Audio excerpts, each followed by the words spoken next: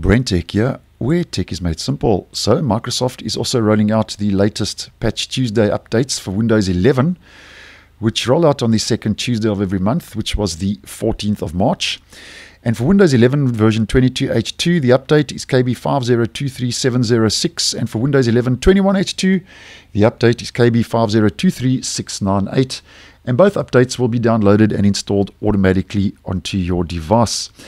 Now, the updates address security issues in the Windows 11 operating system.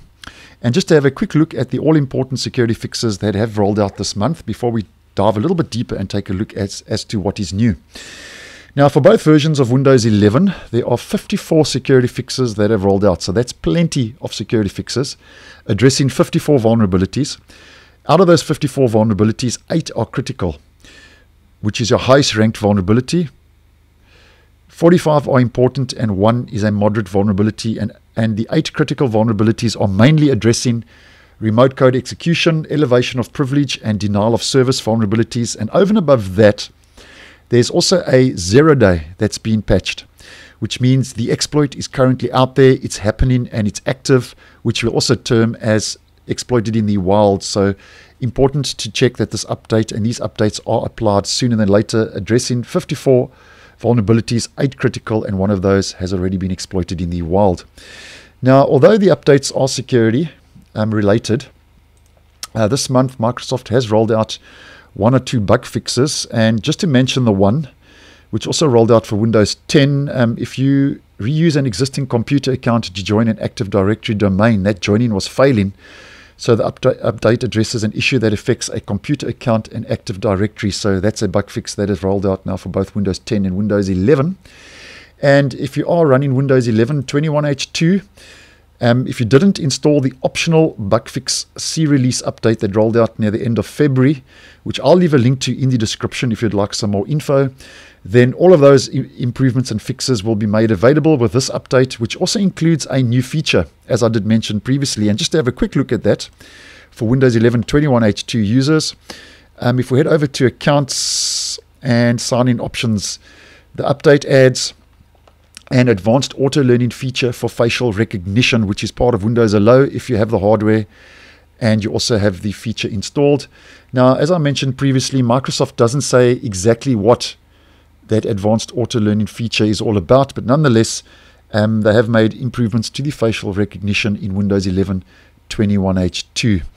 Now, moving over to Windows 11 22H2, and this is a big, massive update for Windows 11 22H2, because if you didn't install the optional bug fix C-release update that rolled out on the 28th of February or 1st of March, depending on your region, which was KB 5022913, then all of these and those fixes and add-ons and new features will be made available in this Patch Tuesday update rolling out this month, also referred to as the Moment 2 feature update, which includes the second wave of new features, which is a major feature update for Windows 11 22H2. So you may be surprised to notice a couple of new features if you didn't install this previous update. Now, I did post a whole video on the Moment 2 feature update, so I'll leave a link down below to that video, which will give you a whole lot more info. But just to do a quick recap for the purpose of today's video, just going through some of the key highlights, and this is by no means a comprehensive list.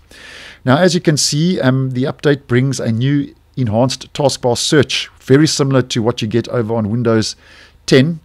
It also includes a fluent rounded corners look and feel, and you can also type a search into the taskbar search. It's not just a button.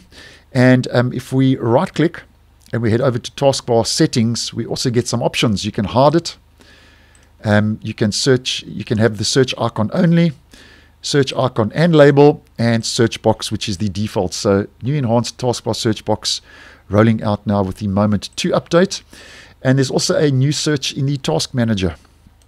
So if we head over to the task manager, search now available in the task manager, which I think is a nice move, as I mentioned previously, in the right direction, where you can type a name, publisher, or process ID to search for those different tasks and processes.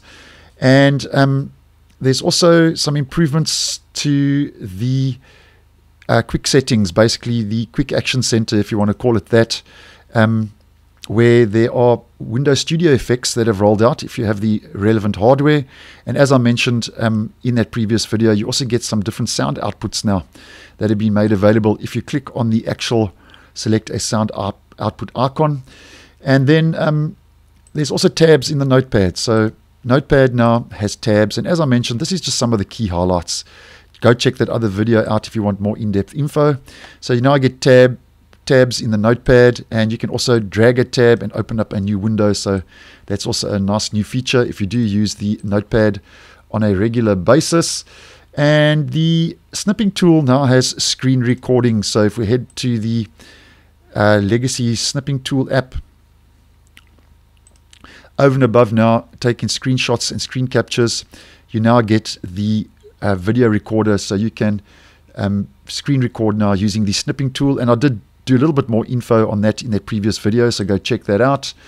And then if we head back to the settings, system, power and battery, you also get energy recommendations. Basically, as Microsoft says, apply energy saving recommendations to lower your carbon footprint, and you have a whole lot of different settings that you can apply to basically just bring some lower energy usage to your device. And then just to do a couple of quick mentions, if you are using a 2-in-1 device, they've also rolled out a touch optimized taskbar which can collapse and expand for 2-in-1 devices. And they've also fixed slow file copying. That was a big one, where mainly over a network down to a local computer. Microsoft says that file copying could have been reduced by up to 40%. So that was a big issue and has now been addressed with the Moment 2 update. So that's just a quick overview of some of the key features that did roll out with Moment 2, but go check that other video out. And if we just head over to WinVer, about Windows,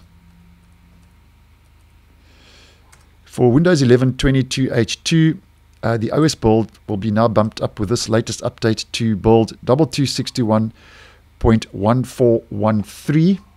And if you are using Windows 11 21H2, your OS build will be 22,000.1696. So thanks for watching, and I will see you in the next one.